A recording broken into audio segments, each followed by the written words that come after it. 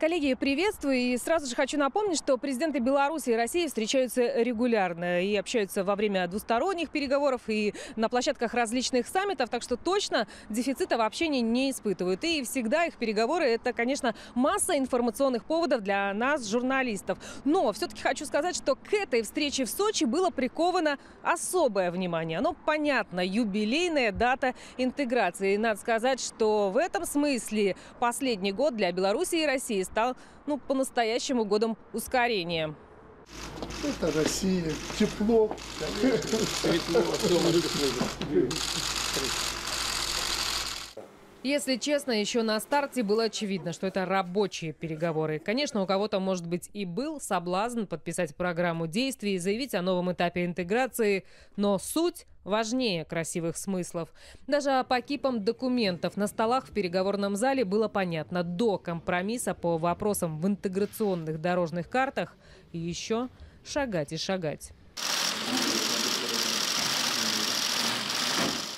Хотя последние полгода и особенно последние дни работа правительств Беларуси и России в этом направлении кипела. Сближали позиции. Минимальная публичность переговорного процесса вызвала шквал домыслов. Я сейчас смотрел телевидение, все каналы российские, пересмотрел другие, перечитал телеграм-каналы, как модно сейчас. Все задаются вопросом в России: а что Лукашенко там, с чем он туда едет, чего он приехал вообще? Я скажу, Владимир Ильич, мы действительно немало сделали, но мало говорим о том, что сделали, а надо было бы. Мы приехали только для того, чтобы проанализировать ход нашего анализа, нашего договора. Не просим ничего, не настаиваем ни на чем. Мы договорились давно, развивая наш договор. Люди должны и субъекты хозяйства иметь равные условия для жизни и работы. Все, равные условия, больше ничего не надо. Мы не просим, как некоторые говорят, дешевый газ, дешевую нефть. Мы готовы и по $200 газ покупать, и нефть покупать не по $63 за баррель. Главное, чтобы равные были условия. Наши коллеги на правительственном уровне, министры, председатели правительств провели достаточно большую работу по анализу того, что сделано в рамках подписанного ранее договора о союзном государстве. Поговорили о том, что и как нужно сделать для того, чтобы выполнить то, что еще не выполнено в рамках этого документа, что можно было бы актуализировать в связи с меняющимися обстоятельствами, поговорить о перспективах. Вот, мне кажется, что это в этом смысле наша встреча сегодня является знаковой.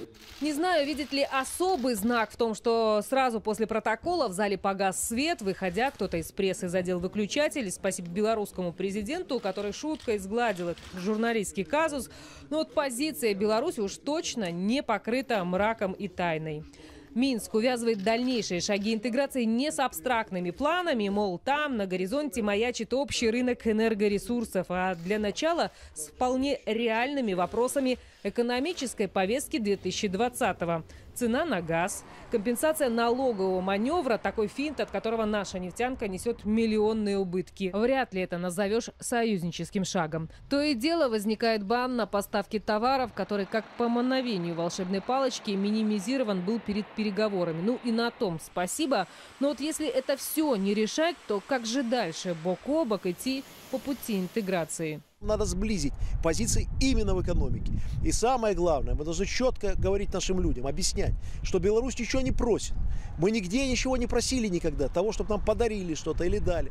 Мы подписали равные условия в экономике, чтобы наши предприятия имели доступ такой же на российский рынок, на наш общий рынок, как и российские предприятия. Мы просим равных цен на нефтепродукты, мы хотим прозрачного ценообразования. Все, больше ничего.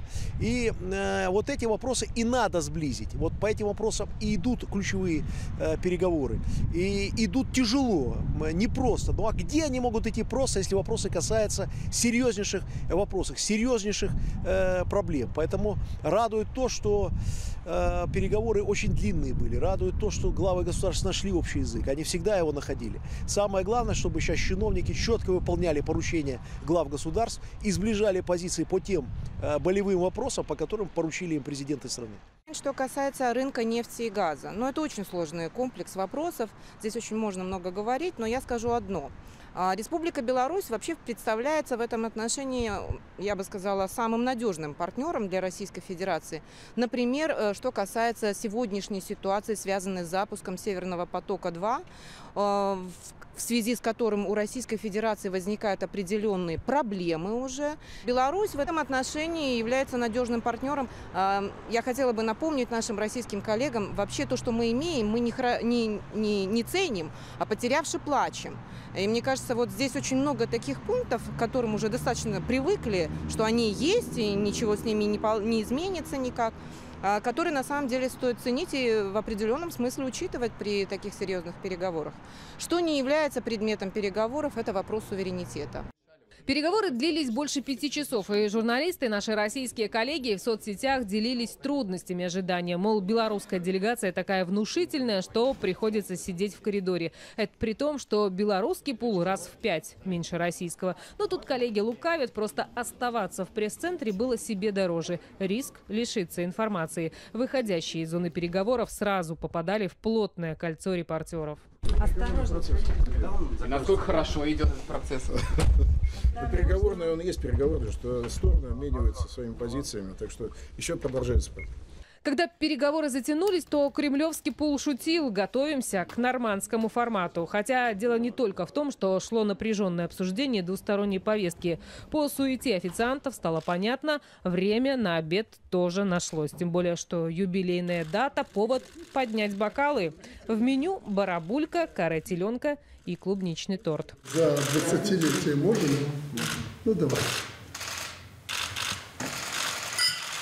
Подробности меню интеграции, конечно, скрасили время ожидания, но пищу для размышлений ждали по итогам переговоров. Глава Минэкономразвития, руководитель российской части рабочей группы Орешкин рассказал, что удалось сблизить позиции, что президенты догрузили поручениями. Белорусских министров мы не дергали, понимая, что они сосредоточены на переговорных моментах. Уже после наш посол в России Владимир Семашко рассказал подробности. Договорились по электроэнергетике, по вопросам сотрудничества таможенных служб, а значит, осталось согласовать 8 дорожных карт из 31. В ближайшие 2 недели должен быть согласован и вопрос цены поставок российского голубого топлива. Что касается газа, значит, мы обменялись позициями. Они во многом или зачастую, правильно сказать, не совпадали. В конце концов, президенты определили направление, и я признателен президенту России Владимиру Путину, что он тут же в перерывах, когда между встречами тет-а-тет президента, он дал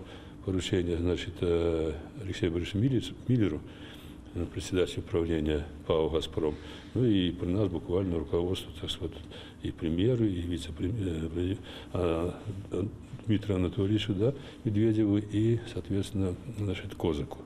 Значит, о том, чтобы действительно и буквально в течение недели-двух мы вот эти разногласия, пересчеты, мы должны согласовать определенные расчеты там, значит, по поясам, доходность на поставки газа и так далее, для того, чтобы в конце концов вот, где-нибудь через пару недель доложить, что мы нашли эту развязку.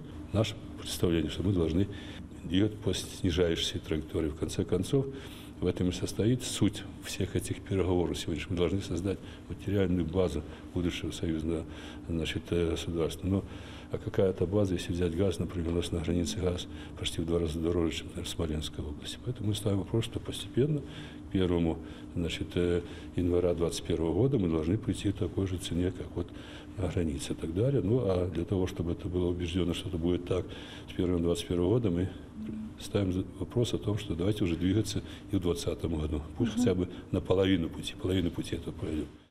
Весной инцидент с грязной нефтью больно ударил по Белоруссии. Вопрос компенсации, речь идет о 70 миллионах долларов, затрагивался на встрече. Что касается налогового маневра, то из-за необходимости унифицировать налоговое законодательство нужно больше времени, 2 года, чтобы механизм компенсации издержек заработал. Но есть гарантии, которые позволят нашим НПЗ следующий год пройти уже безболезненно. Найдены развязки и по поставкам продовольствия. Нашли развязку, что, значит, и, соответственно, президенты дали поручение Минсельхозпродам и России, и Белоруссии, чтобы нашли компромиссный вариант. Вернее, он найден, и его нужно оформить нормально. Оформить, записать в дорожной карте. Это, я считаю, серьезная подвижка. То есть работа на интеграционном треке движется. Прежде не раз Александр Лукашенко четко давал понять, в ущерб национальным интересам никто никакие документы подписывать не собирается. А уж тем более сдавать суверенитет. Им Беларусь не торгует. Еще раз заявляю, никто никогда не подпишет те документы, которые нам принесут вред. Но главное, запомните. Я не пацан, который отработал 3-4-5 лет президентом. Мне хватило вот так. И я не хочу перечеркнуть все, что сделал. Я вместе с вами, с народом, создал суверенное независимое государство, чтобы его сейчас уложить в какой-то ящик с крестом наверху и куда-то выбросить или передать. Этого при мне не будет никогда. Никто не возьмется сказать, удастся ли разрешить оставшиеся сложные вопросы белорусско-российской повестки к Новому году. Но то, что лидеры планируют еще раз встретиться до боя курантов в Питере, уже прозвучало. Придется дважды думать над подарками, ведь презентами главы государств успели обменяться уже в Сочи. Журналисты, зная характер нашего президента, не сомневаются, что еще до этого момента, до 20 декабря, Александр Лукашенко даст знать о том, что думает, и обязательно выскажется по теме сочинских переговоров. В главном эфире Наталья Бреус, Дарья Белоусова-Петровская, Илья Цветков и Виталий Селявко. Сочи, Россия.